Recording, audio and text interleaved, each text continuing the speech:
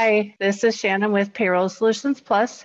This morning, we are going to show you how to change the unemployment rate that you pay versus what was collected. There's a number of different reasons why your unemployment rate in your QuickBooks Desktop payroll software is going to be different than the amount that you actually pay into the state for unemployment. One of the reasons is if you're in Minnesota, you just never know what you're paying until you file your return. And recently, I've been seeing some states have been changing their unemployment rate retroactively. So let's just hop right in. So from the home screen, you're going to go to edit your payroll item list, and you'll go to your unemployment rate and change your rate here. So say instead of it being 0.1%, it's now 1%. So we'll change it in all the quarters and then hit next. And yes, it's changed for previous quarter. That's okay. Sometimes I will leave the quarter off, even if I said, no, we'll